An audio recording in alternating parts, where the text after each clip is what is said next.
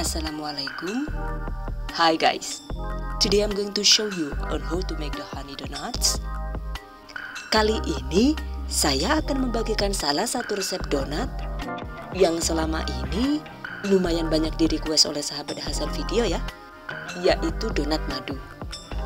Jadi donat madu ini dibuat dengan ekstra madu murni sehingga nggak perlu ada tambahan gula lagi ya.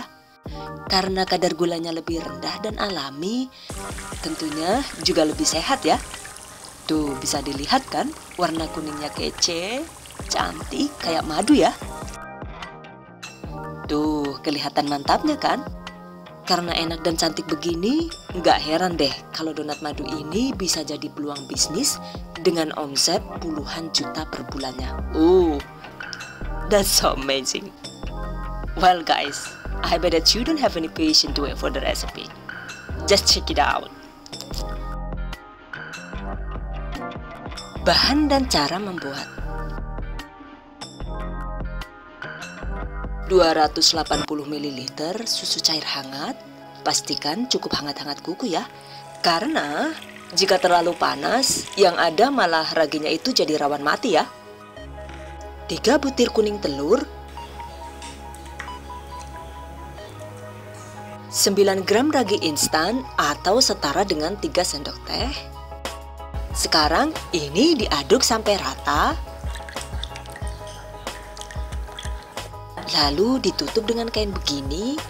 Kemudian diamkan hingga berbuih ya. Kira-kira 10-15 menit. And after 15 minutes later. Nah, ini dia. Sudah terlihat berbuih ya. Artinya raginya masih aktif. Jadi sekarang kita lanjut. Tambahkan 550 gram tepung terigu protein sedang. Ini saya menggunakan terigu segitiga biru. 1 sendok teh baking powder. Jika donat menggunakan baking powder, itu kira-kira hasilnya seperti apa ya? Oke, kita lihat nanti ya. Dan ini 45 gram madu asli atau setara dengan 3 sendok makan penuh. Oke, sekarang diulen.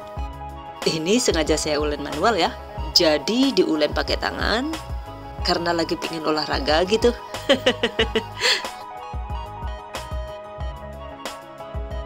Adonannya diulen sampai asal kali saja ya.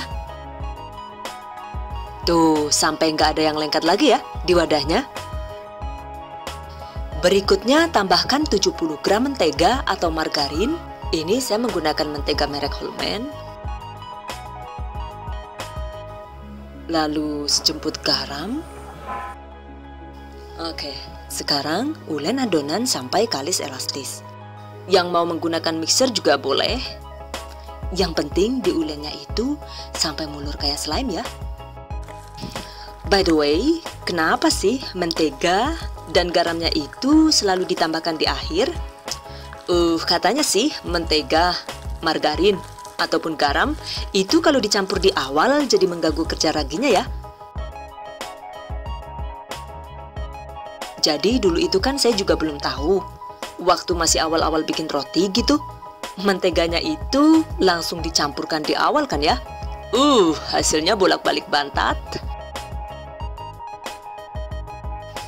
Pernah sih berhasil, tapi lebih sering banyak gagalnya ya. Ngenes banget kan ya. Dan setelah baca-baca gitu, akhirnya jadi paham trik yang ini. Alhamdulillah setelah diterapkan, sekarang tuh udah jarang banget yang namanya gagal. Oke, nggak terasa, ini sudah kalis elastis ya guys. Karena di sini saya menggunakan teknik 1 kali proofing, jadi ini adonannya langsung saya timbang. Saya bikin masing-masing 45 gram. Oke, sekarang kita bulatkan begini. Lalu dironding sampai mulus.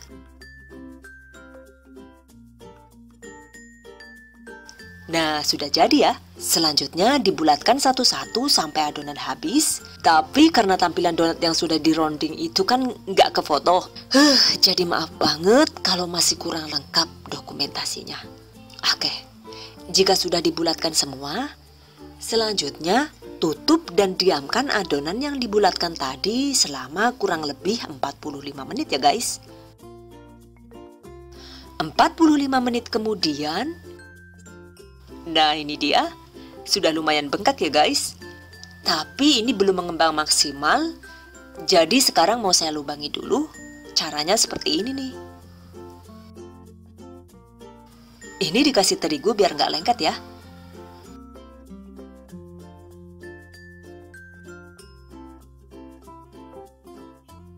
Nah, setelah dilubangi, kita diamkan lagi sekitar 10 menit. Nah, kalau sudah 10 menit, jadi tambah montok nih guys. By the way, ini tadi yang separuh adonannya saya bikin roti goreng ya. Yang saya bikin donat ini cuma setengahnya saja ya. The next is the time to fry. Kali ini saya menggunakan minyak padat ya. Ini saya beli kemasan repack di toko online. Jadi packagingnya ya begini ya. Oke, sekarang saya pakai 500 gram minyak padat.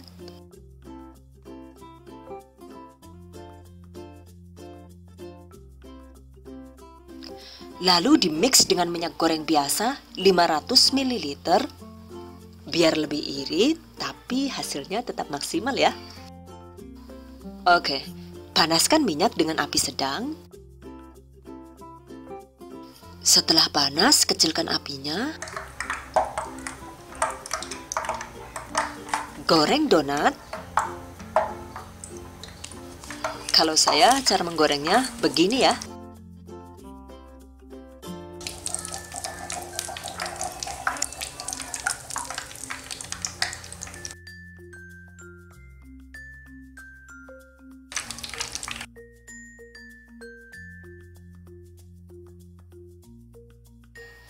Dan setelah dirasa bawahnya menguning, balik donat. Yakin, hayu retung donatnya lah yuk. Nyongnya gelem banget lah diuncali. Bok-bokan, mangan donat ayune kayak kue, nyongnya jadi tambah ayu lah yuk. Yuk, kerihana pokoknya lah. Jarene ora doyan donat rikane lah. Giliran donatnya kuning bening kayak kie, garing ngiler lah. Sorindori. Ting poting lah. Mangan apa ya? Minenya wis entek loh. Ya wis lah, nyong entek ngelok brokoli bae lah. Iya, malah sehat kok ya. Lagi ya, Masya Allah, apik banget ke lah. Yakin. Garisnya wis kayak ali-ali boy ge. Kayak Mas 24 karat. Ya karuan lah, bebek kon ora nyilem. Gawean dewek kon ora dilem. Pantes boy. Oke, setelah matang dan diangkat, tiriskan donat di atas kertas atau tisu agar minyaknya benar-benar terserap ya. Selesai. Kalau sudah agak dingin, kulitnya itu terlihat retak-retak begini ya. Mungkin karena efek madunya sih. But for the texture, it's still the same. It's still quite soft and tender, and that's why that I love it so much. Jika suka, silahkan dihias sesuai selera ya. Yang ini cara menghiasnya sudah saya bagikan di tutorial sebelumnya ya guys. Link silahkan cek di kolom deskripsi video ini. Dan yang setengah tadi kan saya jadikan roti goreng. Nah ini dia rotinya. Dibikin roti goreng juga hasilnya menul kempus-kempus ya guys. Tuh kelihatan kan mantapnya. Untuk tutorial roti goreng ini juga sudah pernah dibagikan di video sebelumnya ya. Link silahkan cek di home channel kami ya. Okay, so there we go everybody on how to make the honey donuts. I hope you guys enjoy this one and thank you for watching. Wassalamualaikum warahmatullahi wabarakatuh.